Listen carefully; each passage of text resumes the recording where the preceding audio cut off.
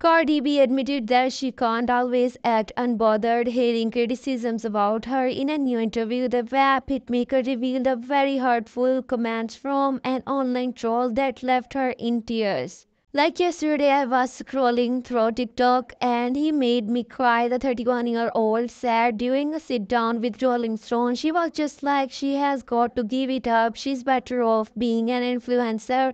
You was cosplaying being a rapper because you don't take it seriously. That's why you don't put out your music. And it's like I take my music so seriously that's why I don't put it out, she added, because if it's not perfect to my ear, if every word doesn't sound like it's pronounced right, if the beat is overpowering the word or the word is overpowering the beat, I don't want to put it out. The Grammy winner went on to elaborate, when you give so much and somebody just drag it down like you're just playing with your all day, just watching Netflix all day long, it's very hurtful.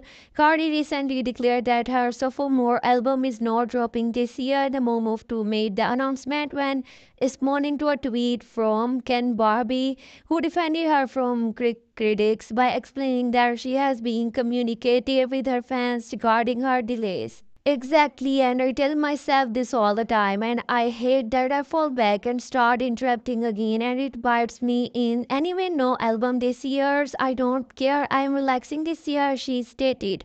Dropping these features, I already committed to and traveling and enjoying my summer. Doubling down in another responses to a critic's, Cardi wrote, "Yup, it's not done cause there is no album." She continued, "Congrats, you won a prize for your answer. Here's your prize."